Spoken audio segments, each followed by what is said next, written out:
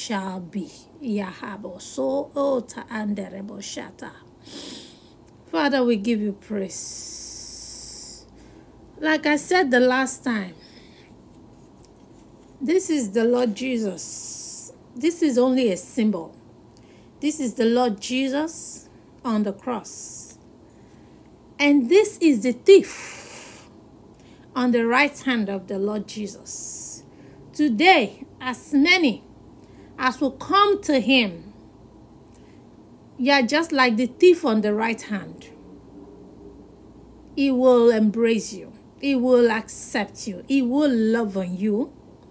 And if only you will confess him as the Son of God and the Lord and Savior of your life, he will remember you in the kingdom of his Father. And that is the major reason we are Christians. We are called out of darkness into light to shine here and to reign over there with him at the end of it all.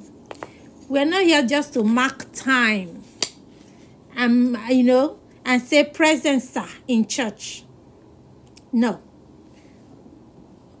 We're here to serve him, to worship him, to declare for him in public. He said, as many as will be ashamed of him here, he will be ashamed of them in the kingdom of his Father. In the kingdom of his Father, he will be ashamed of them. So don't be ashamed. Don't be ashamed, okay? Even though you have been a thief, now you are at the right hand of the Lord Jesus Christ, pleading for mercy. Pleading for mercy. Kasaya rabo shata kabo soto. In the name of Jesus. You are at the right hand of the Father, pleading for mercy.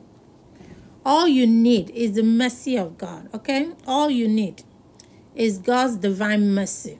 Ask for his mercy. As many as will come to him, he will in no wise cast away. He will not cast you away, all right?